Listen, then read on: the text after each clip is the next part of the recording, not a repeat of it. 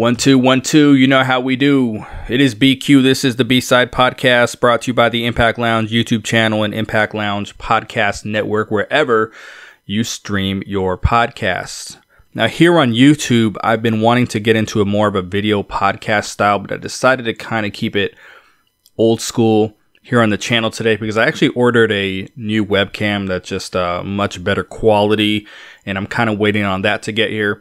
I also have a brand new computer coming that I'm super excited about because you guys know this one's been kicking my butt for a while now. So I'm really excited. My home office here, I'm making changes, got a new desk. I mean, really working on the presentation of the Impact Lounge YouTube content here soon. So I am super excited about all that. And I hope you guys are too, because I am ready to kick things up a notch. I've been ready for a while, and you know, things would hold me back for various reasons, but you know, good change is coming. I'm super excited about it, and we will see what happens with all that. The Impact Lounge is the #1 YouTube channel, #1 podcast for the Impact Wrestling fan. So wherever you're listening, consider becoming a valued subscriber. Today, what I'm going to be getting into is the 7 biggest questions heading into Slammiversary. Now, these are my opinions. You may have different questions, but these are ones that stand out to me when I'm thinking about the direction of Impact Wrestling. So we're going to get into the podcast. Let's pay some bills real quick.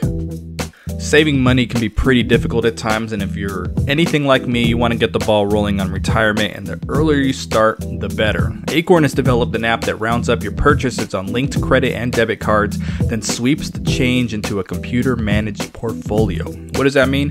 If you purchase a cup of coffee for $3.51, it'll take that remaining 49 cents, place it into an investment account, and you'll never even miss it. If you want to make the most of your spare change and start investing today, Acorn makes it simple and easy to do so. Just click the link in the description or show notes to get started and invest in your future. All right, so we're going to get into this. 7 biggest questions that I have leading up to Slammiversary. Now, you guys may agree with me, disagree. You know, these are not what I think are the...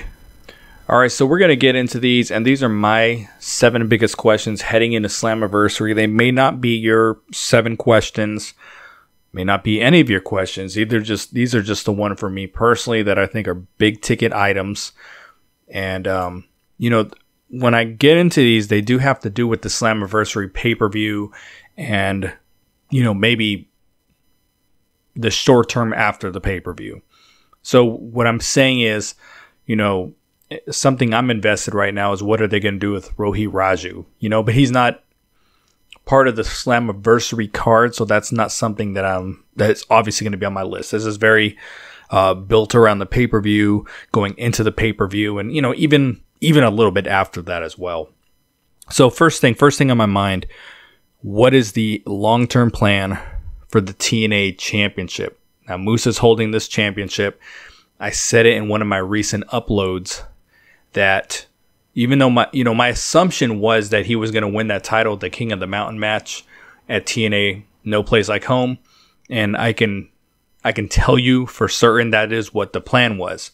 You know, they had to throw a wrench was thrown in it with the pandemic, and you know, they had to make it work. And you know, the way that they put the title on him, obviously this, you know, wasn't as entertaining or creative, you know, as it probably could have been, but that storyline did change. So is this title, though, you know, the character of Moose as the, you know, delusional champion is one of the best parts of Impact right now. Is he going to take this title with him in the future? Is he going to continue to defend it? Is it going to be a prop that pretty much goes away after this pay-per-view, you know, because he's going to get into some other kind of feud? He's taken on Tommy Dreamer at Slammiversary. It is clear as day that he's not going to face somebody else, but somebody's going to pop up after the match. Clear as day. Tommy Dreamer is not the main part of this match. He's the opponent for opponent's sake, and I would have liked anyone else but him, but he is the opponent of this match. But there's going to be something bigger coming after this. I think everyone agrees. I think everybody sees that. But are they going to move on with the TNA thing? Now, people have been saying they want a TNA show, a second TNA show. And I cannot see a world where that happens, because you're taking TNA, which was the name of the company, and then Impact, which is the name of the company now, and creating two separate shows. That sounds like a branding nightmare to me. Two separate shows, two separate names, both tied into what the name of the company was. Sounds like a nightmare. So I can't see anything like that happening. So another thing I had talked about, I did a podcast a while back asking, are we getting TNA versus Impact? Now, I thought they were going this direction. I truly did. I think some of you did as well. And they definitely didn't go that direction. Because I was thinking, is Moose going to have a team TNA? I understand he's been, anti-TNA, but now he's got the title. Is he going to have a team? But he's beaten everybody. So, unless there's some kind of huge end to Slammiversary where, all the stars that he beat come back and join him, you know what I mean? I don't see something like that happening, though. So that's a big one. What is going to be the status of that belt? Is it going to be the belt? Isn't going to be not a belt at all. Next thing on my mind, are we getting the return of the Knockouts Tag Team Championships or not?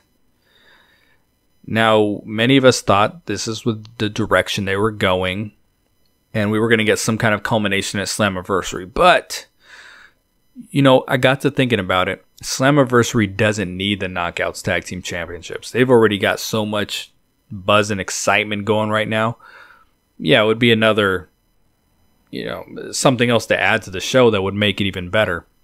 But they don't need them. They don't need those titles. And if you throw, everything at Slammiversary, then you've got nothing for Bound for Glory. I got on here and said I would criticize Impact or praise Impact, and I would hold them responsible for saying at the Rebellion show, having a theme saying we're going all in. And I said, I'm going to hold you to that, Impact. Slammiversary is going all in. They absolutely are. They don't need the Knockouts Tag Team Championships. I think I like what they're doing with just the Gauntlet Battle Royal. My concern with building the tag team division up, though, is that how are you going to book the Knockouts title from there? If one person in a team is the number one contender, are we going to go the traditional wrestling role and or traditional wrestling route and cause dissension within the team and all that? I don't want to see that. I just want to see camaraderie with their partners, and don't be afraid to put the main belt on one of them. So that's my big concern with doing the division. I think Bound for Glory is a good place to bring those titles back, and it gives us a chance for a little bit of long-term booking. They were obviously putting teams together, but we don't want them to throw a division together and throw titles on anybody that quick. So I want to see a tournament. I've said I want to see a tournament, and I want to see a long tournament, not a 4-team tournament or some bullshit like that. So are we getting those titles? Are we at least getting an announcement on those titles? That's what I want to know at Slammiversary. Give us something to work with. If you're going to announce the next pay-per-view and the next one is Bound for Glory, give us something. Next, who's going to be the mystery man in the main event? They have said that we're going to get a former champion. I have to believe one of those former champions. Y'all know I can't record a podcast without the sirens going. Is the participant going to be one of those former champions? Now, this is something I truly believe in. Whoever this mystery participant is in this match is going to win the match. That is the way wrestling works. The only alternative to this is that person shows up and gets screwed and builds a feud, and then that person becomes the number one contender, then wins a title. But this person is pretty much the next champion. And here's the interesting thing too. We've only got one heel in this match. If you have to believe whoever's debuting is going to be another babyface, because that's usually how it is when you reintroduce yourself in the company. You know, whoever they bring is going to get a pop. So you're going to tell me you're going to do a 4-person match with 3 babyfaces and 1 heel. And, you know, Jim Ross was the one that pointed this out a long time ago. When you do a triple threat match, they said it's best when you have 2 heels and 1 babyface. When you do more babyfaces and heels, it makes the match difficult to book. And I can only imagine 3 babyfaces and a heel. So the only way that, you know, the surprise participant doesn't win is if Ace Austin wins and screws that person. And then that person, as I said, is going to be the winner. Then they're going to take the title off Ace Austin. It's just the way it's going to work. Eddie Edwards and Trey are not going to win this match. Plain and simple. But who is it going to be? Do they swing for the fences? Do they go huge and bring Rusev in, whatever they call him right now? That would be the big move. I don't think it's going to be EC3 because I think he's going to show up, you know, to confront Moose after he beats Tommy Dreamer. The crappy thing about this card for me is that it's very predictable. For all the unpredictability in who's going to show up, the matches are predictable. As I said, Moose is going to win. The North probably is going to win. The mystery participant probably is going to win. You know what I'm saying? So, but the mystery man, who's it going to be? My gut is, I think it's going to be Eric Young. That's truly my gut. If they wanted to go a heel route, you know, I could see Mike Bennett coming in and winning the match.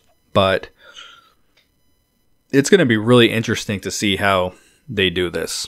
And I'm going to drop some knowledge on you guys here real quick. If you've seen Dave Penzer's tweet, you know, he said we just did something that was really entertaining and hilarious. There's supposed to be a cinematic match at Slammiversary. That's supposed to be very, very original in how they approach it. I don't know what the match is. All I know is it's not Moose and Dreamer. So I don't know who it's going to be. But we call it the cinematic matches now because even though Impact and Lucha Underground were doing this, they never had a good title for it. Now WWE has created a title, and that's what we're calling it. So something like that is coming. Could it be the main event? You know, that could be interesting. Next thing on my mind, Trey. Is Trey going solo? Is he breaking off from the Rascals? Is this match at Slammiversary going to be his big break to move him into the main event scene?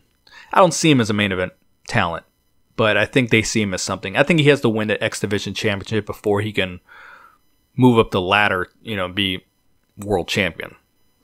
I mean, he's not going to win at Slammiversary. He's just not.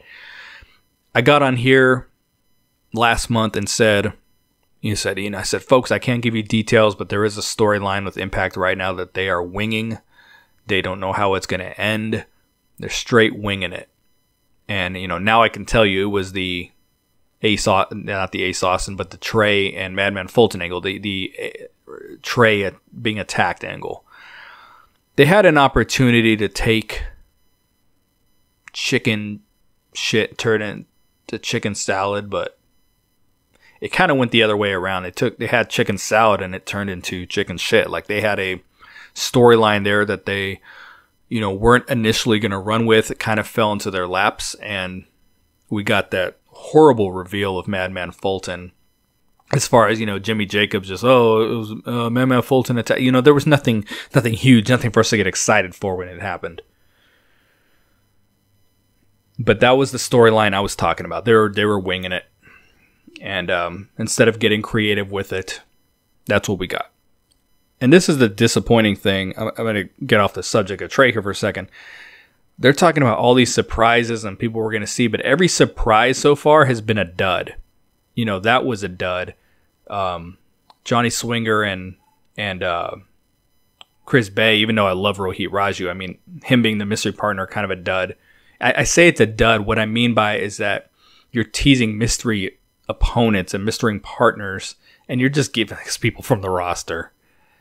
And then Crazy Steve, his match with cancel culture didn't happen. His mystery partners were going to be the Rascals. You know, and now this episode coming up, Moose is going to have a mystery tag team partner. You know, it's almost like they're just teasing us with bad reveals.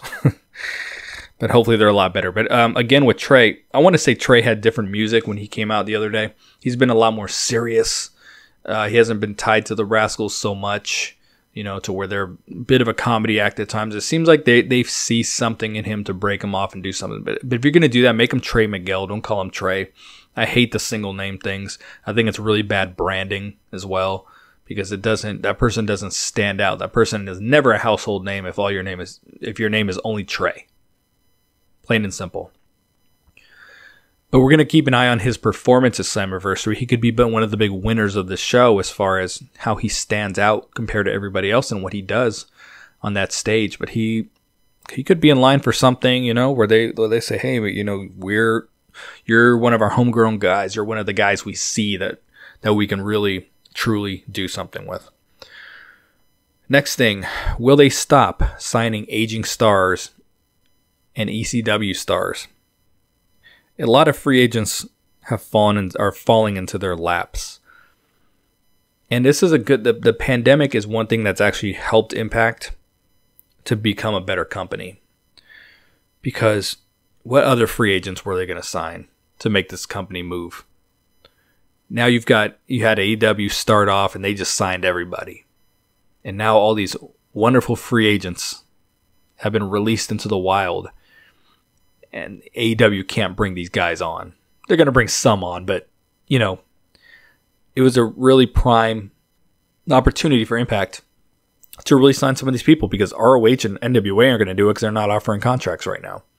They're releasing people. They're letting them out of their contracts. So it's a major, major opportunity for Impact. But with this being said, are they going to stop with, we're going to bring these guys in their 50s? With ECW hasn't been relevant for 20 years. I mean, you got to be 35 and up to remember ECW. And is that the fan base you're trying to appeal to when there's a whole younger generation and weren't even around for the downfall of TNA? Like, why do you keep trying to appeal to people who remember that period? ECW is a dead brand, dead. You know, there's no one checking for ECW. But we're still getting these guys. We're getting, you know, Sandman and Raven and these dudes. But I get it, because, as I said, they just weren't a player in free agency. So that's why you sign RVD, you sign Rhino, you sign Ken Shamrock. Now, some people got on my channel in the comments when I did the video about Tommy Dreamer still being on television. People attacked me. They blasted me in the comments, telling me I'm the only person who doesn't want to see Tommy Dreamer face Moose. Or I'm the only person who doesn't want to see Tommy Dreamer on television. Guess what? You're fucking wrong. Read the damn comments in the video. Read the tweets. Read anything. A lot of people are sick of seeing this. And I'm not even that against them being on the roster. I'm not against them being on the roster at all. I mean, Rhino and RVD are good additions. I like Katie Forbes more, but I like RVD. You know, and Rhino's cool. But here's my issue. When was the last time Rhino lost? Crickets, right? I think he lost the Moose at the Rebellion show. I don't know when that. I can't tell you when else he's lost a match. I don't have a clue. He beats everybody. It's like he was signed so Don Callis can see the gore. You know, top 5 must-see moments from Impact. The gore. Who is he? Who's beat Rhino? You know, I can only think of one loss in the company. Maybe there's another, but Rhino comes and wins. And he's not even, the crazy thing, he's not even a part of any storylines. He just comes in and beats people. He's been in one storyline so far, That was with Moose. And he wasn't even in a storyline with RVD, really. Then RVD.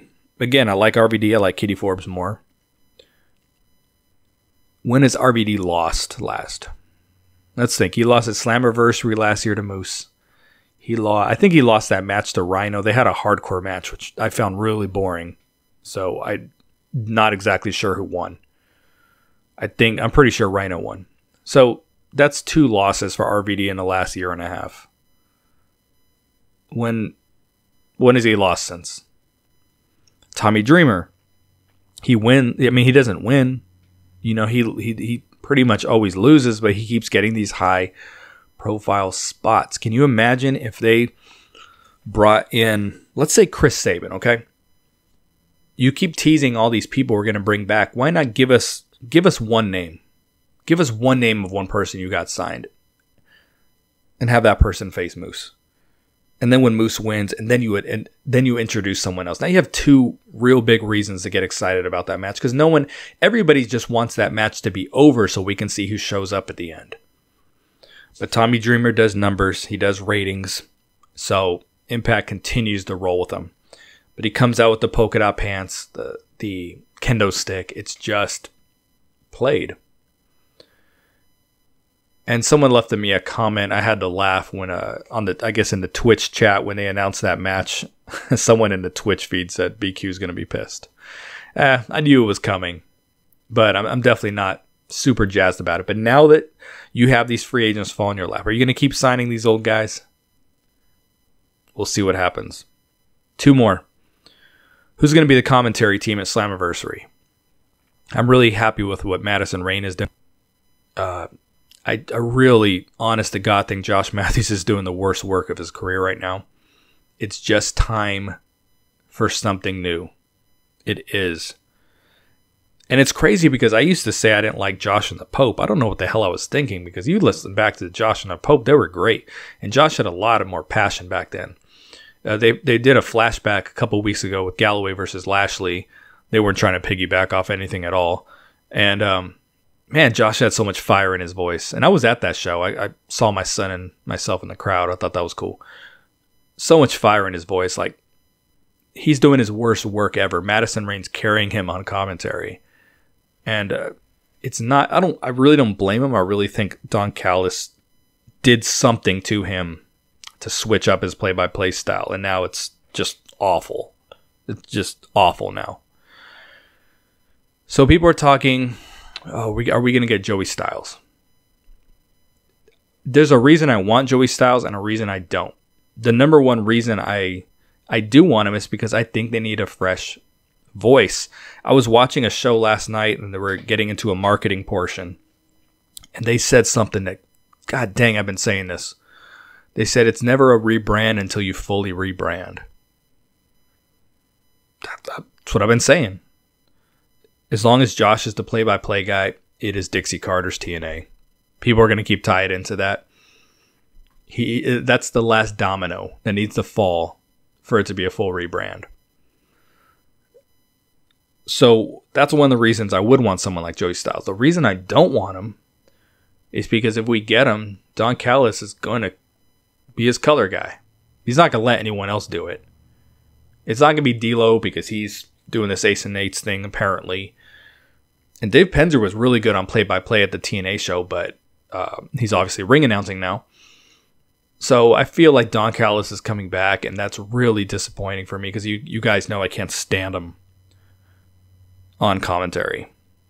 So it just seems like we're going to get one or the other changing. I just want the whole commentary team to change. Now, is Josh going to call Slammiversary? Or are they going to fire him or kick him out or whatever at the beginning of the show for whoever the replacement is? I was told Madison was going to call Slammiversary, but now she's teased that she's going to compete at Slammiversary. So I think Madison has something big planned. I thought there was going to be a reformation of the Beautiful People, but I guess Angelina Love re-signed in April. So unless there's some kind of change there, I could see something like that just because she seems to be teasing that she's got something going on. And it was very under her breath, but she delivered a line the other day that basically insinuating press with the number one contenders gauntlet. So we'll see. Last thing I've got, who's going to beat the North? I've been pointing this out on Twitter, is that you would have thought that in this year title reign with the North that they had programs with everybody.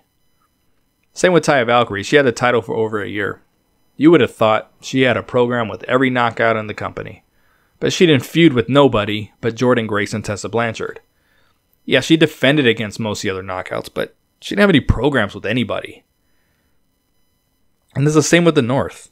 You know, they had this program with LAX.